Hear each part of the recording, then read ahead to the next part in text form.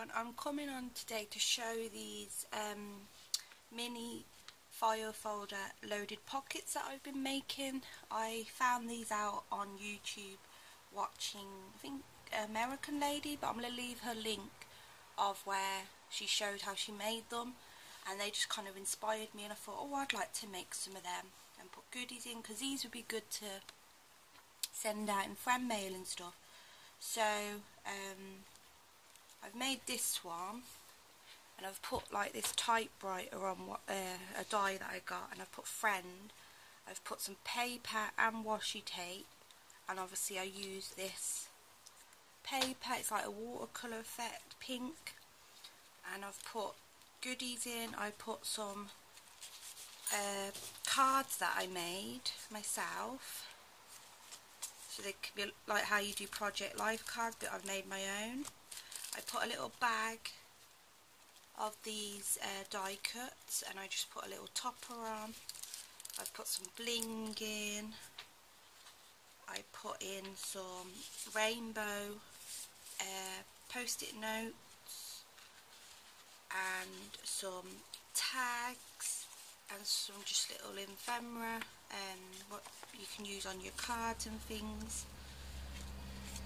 And then I've just put washi tape up here.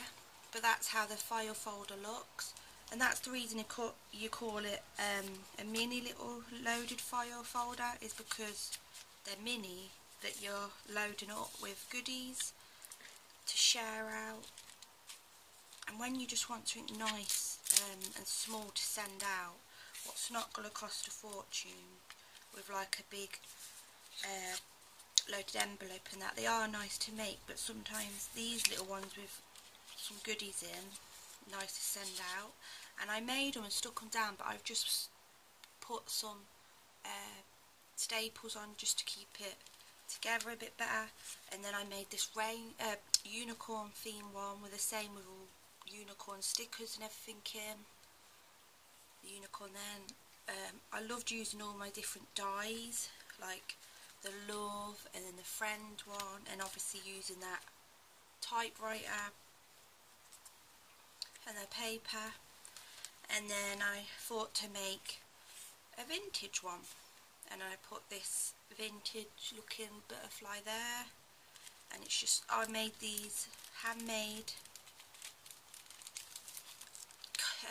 paper flowers. I make these from my scallop punch that I have, and I've made a video of these before, but maybe I can always do it again. Just put a little topper, and I have that silver flower there, that I've got a die for that, and them little white flowers are from Home Bargains. So just using out your stash, really. It gets you to use more at your stash, and they're just nice just to sit there for a few hours and make them. And I put some vintage looking tags and paper. So that's them. So today I thought I'd come on and show how I made it. So you're going to need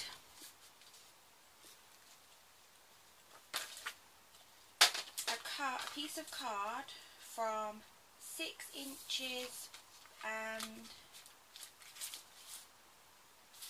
this one's already been cut down, but it's 6 inches across and then 8.5 down, and then you're going to have to score at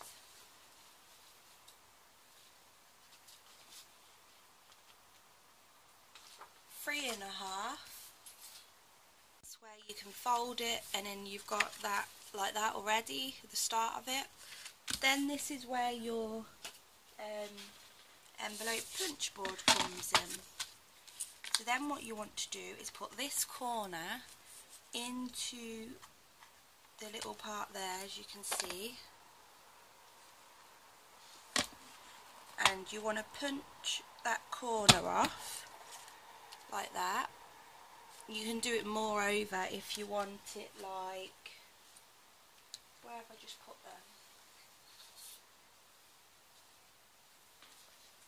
Like that. I cut that kind of one down, but then I left that one just how this one is. But this makes the little file, how it looks like a file folder. Then I'm going to turn it and I put this point to the 3 and then punch, so then I'm left with this. And then what I do is, because I want to keep that, I go and cut this side, what I haven't scored on the edge.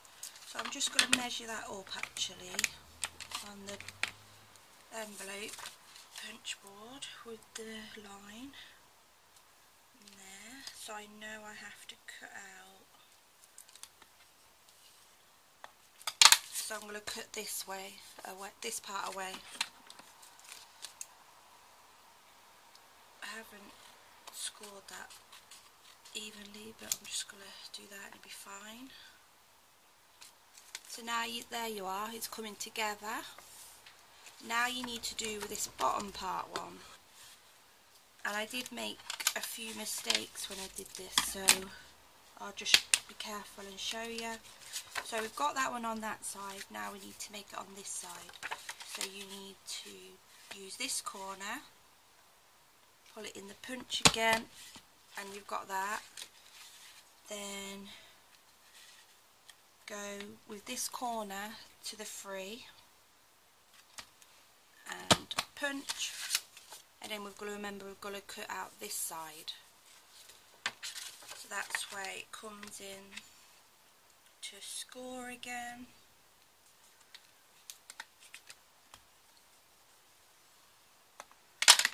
And you cut that side.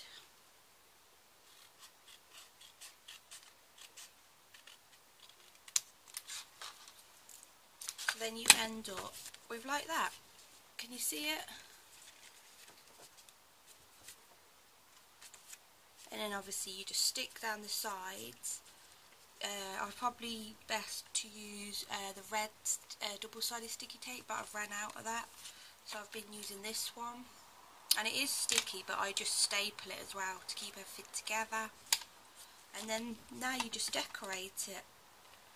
And with this one, because of the red paper, I was thinking to do Alice in Wonderland. Some papers that I've got. I was going to use the Alice papers out of here. This is from Home Bargains. So I'm going to have a play about and I can come back. So this is my one, what I've made. I've put some of this paper up here in the inside. I just measured it down.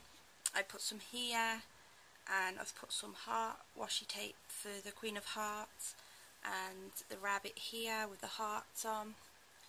And on the back I've put the Mad Hatter, and it says in this style 10, like the 10 and a half, like, and then I've put like a little heart there just to cover up of the staples underneath, so it'd be more stronger.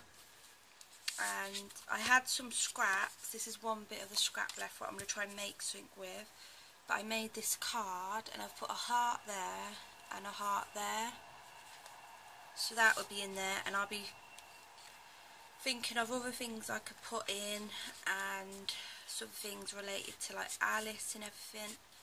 And that's it. So I hope you like this video of me showing how to make these